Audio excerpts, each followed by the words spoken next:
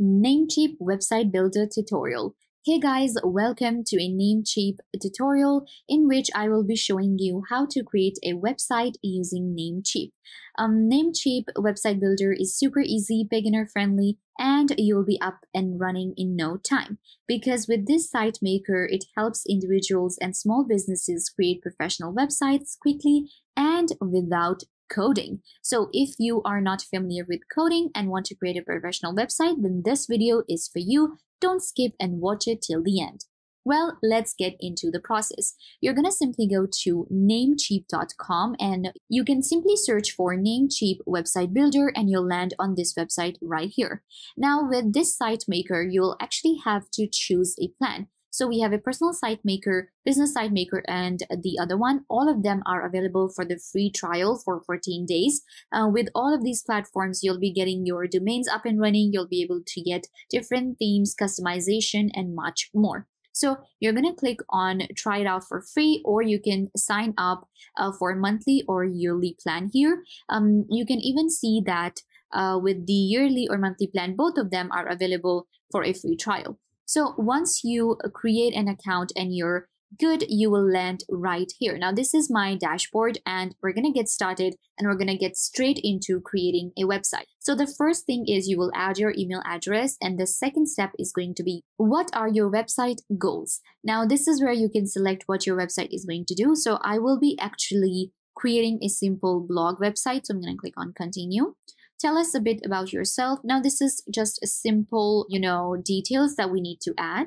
After adding the personal detail, now we are going to select our template. This is an important part. You can select any type of template, and these are some of the layouts. If you want to check it out, you can just simply, check it from here. So what I'm going to do is I'm going to select a very simple one. And I think the first one is pretty basic what I'm looking for. And they're actually giving me the templates for a blog. Now I'm going to click on continue. We will select a color scheme for our website, and I will be going for, you can see we have this simple color palettes. I just want to go for this blue. Okay, this is perfect. I'm going to click on continue. Now you can see this is the preview of my website that we are going for. It's so easy to create a website. All you have to do is what I'm doing right now. You have to just select according to your needs. So it's not even like that you have to do a lot. There's no coding involved here. You just give your words and you get your, website. So here we have the font that we can select. So here again, keep your eyes on the preview here. So that you know what it will look like. Okay, I'm gonna go with this one. I think this one looks pretty good. Click on continue. Now we're gonna be adding the road to going live. Fill out the content in each section before publishing. Now this is my header. You can see this is the hero part. If I select the header, now this is what it will show me. I can add a link here. I can edit it out. I can add a link or scroll blog. So I'm gonna click on add. And we can even add a name here, and we can even edit the website. So this is the hero part of my website. If I want to make it bigger, actually, this is what it looks like. So now we will customize it completely. It's not too professional looking. It's very basic. So what we will do is we will change it. Now the title, they actually created this kind of like a simple website from the detail I gave them. The title for my blog, let's say, is how to guides. This is what we do. We kind of like create these type of blogs. Now let's say that my blog website is kind of like, so I am adding some of the details here according to my website. Okay, then we have our subheading. This is the subheading here. I'm going to change it as well. I have just added some of the text here. Call to action. Now this is where you can see a button which says get started now. So because it's a blog for me, I actually go for subscribe because we have our newsletters. So I want people to subscribe. So I'm just going to go for subscribe now. Perfect. The button link. Now this is where I will be adding my email because we do the newsletters. So I want to drive my blog viewers and I want to drive my readers to subscribe to my newsletter. So I'm going to add the email here. We can even add these socials at the bottom here. If you have any social, let's say you have YouTube, or if you have Instagram, or you have like Pinterest, you can add it here and it will be added in this way. You can even add the logos if you like. Now this is kind of the main part, and we can add a picture too. So if you want a picture on your header, on your main part here on the website, you can go for that. This is the theme. So you can see we have selected the template one. If we go to the font here, we can actually edit anytime what color scheme we want or what font or theme that we already selected. If you want to change it, you can. For now, this is what it looks like. You can see I have made a very basic, blog website for myself. I'm going to click on continue. So we have done the header, we have done the hero, and now it's time to do the footer.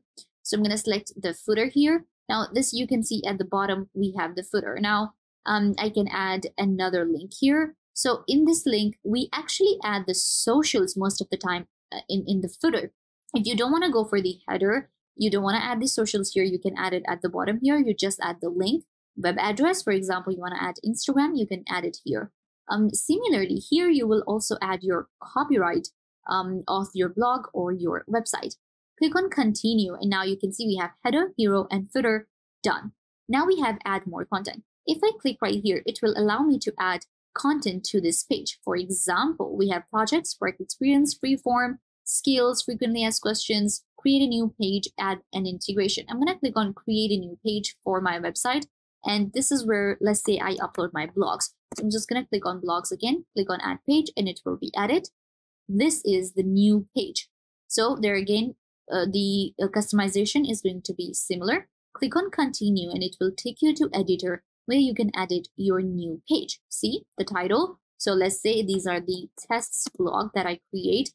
Again, the name, we're going to go for the same name as we have for the website because we create how-to blogs. So we have how-to guide, and I can add a picture here. Click on continue, and now you can see we have a new page. Click on add more content. Here I'll teach you how to add an integration. Click on add integration. Integrations, we have Google Analytics available, Mailchimp, Google Tag Manager, Meta. Meta is important nowadays. And then we have Drift and more. So what I'm going to do is I'm going to go for Meta Pixels. I will go to my Events Manager, select the pixel, click continue, select and paste here. So all I have to do is follow these steps, get my link, paste here, click on save, and this integration will be added to my website. Similarly, we have the Google Analytics here. I can add this one. We also have the SiteMaker Analytics, this Namecheap analytics here that I will show you in a minute.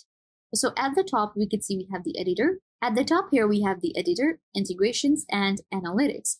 I'm going to go to the editor here, and you can see now I can even add projects and testimonial. Now, this is really good for your portfolio websites. We have the project, work experience, and clients as well, or contact form. Now, this is very good for someone who creates, landing pages. We have the contact forms here.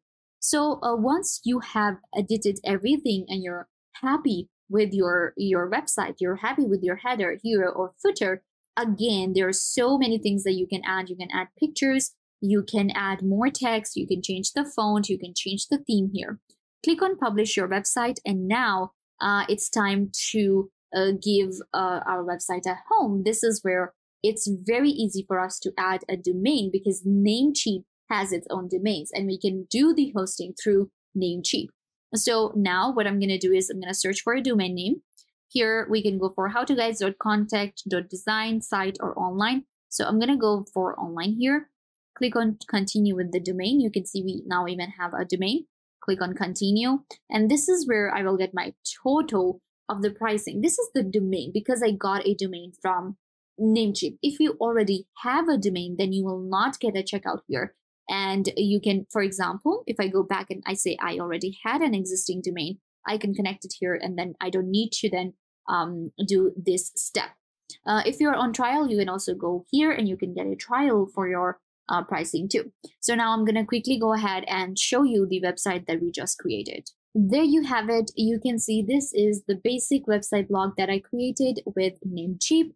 You can add more pictures here. You can add buttons and customize your own website without coding. This is the best part about Namecheap, and also I did it with the free trial, so you can go ahead and check it out right now. That brings us to the end of the video. I hope this video was a big help to you, and now you know how to build a website with Namecheap.